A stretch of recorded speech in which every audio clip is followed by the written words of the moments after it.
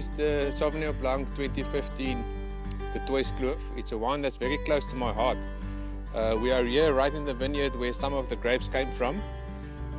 Something that makes this wine unique is that we do quite a big volume of this.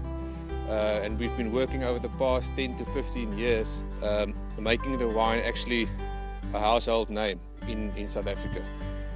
I like to pair this with crayfish. If you can find abalone, you can do it with abalone, seafood paella, and also maybe some snoek.